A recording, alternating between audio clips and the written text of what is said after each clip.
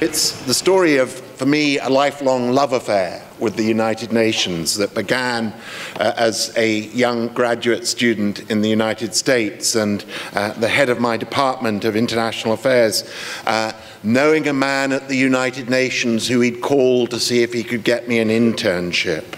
And through that kind of opportunity, I suddenly found myself as a very young graduate sitting on the 38th floor, writing correspondence in the impeccable English, which at the time was almost my only professional skill.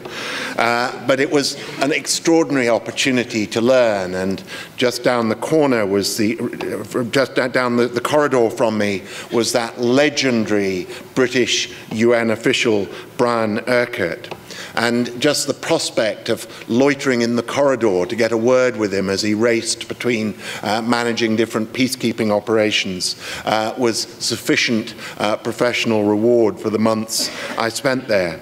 But strangely, I actually had a desk outside the office of what was then the Under-Secretary General for General Assembly Affairs, for whom I was working, an American diplomat. 30 years later, I found myself inside that office as the Deputy Secretary General. So I, in that sense, had a global career which literally traveled a couple of yards from start to finish, from desk to behind the door. But in between, I went off after my internship to write for The Economist and was covering a particularly tortuous Labour Party fight in Manchester during the bad old days of old Labour.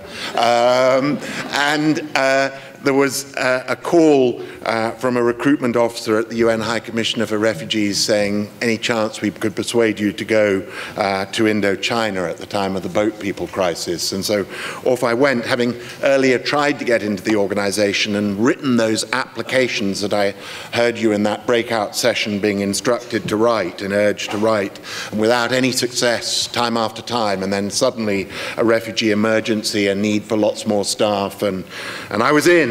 And from there to Central America and the Horn of Africa, and an extraordinary experience in humanitarian operations. At the end of it, I was allowed to sit down and write up with another great British UN official, Nicholas Morris, the handbook of what to do if, as a young UNHCR field officer, you were confronted with several 100,000 refugees and had never done it before. And this handbook, which still remains in print for today's generation of UNHCR field officers, is full of wise advice like, if your refugee camp is located beside a river, make sure that the sanitation is downriver from the drinking water.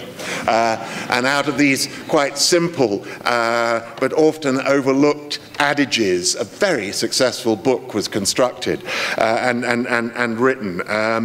But you know, from there, actually, again, like I'm sure many of the older half of this audience will recall those periods when you felt you were hitting your head against a wall. Why could your superiors not see that the organization had to change and adjust to new realities? It led me to leave and go off and do other things around the world for a dozen or so years. But a great friend as I left and thereafter was a man who ran personnel at the time for UNHCR.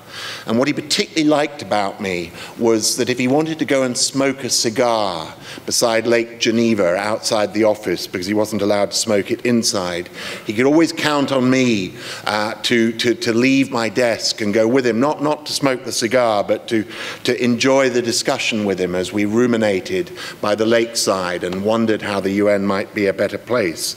Now that man's name was Kofi Annan.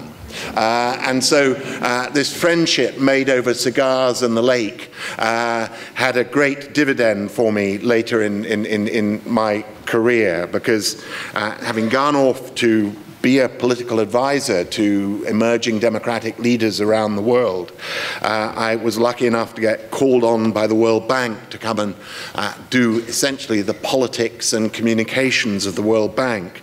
And from there, Kofi called, newly the Secretary General, to ask me if I would consider being head of UNDP, which there was no consideration needed. I was passionate about the organization.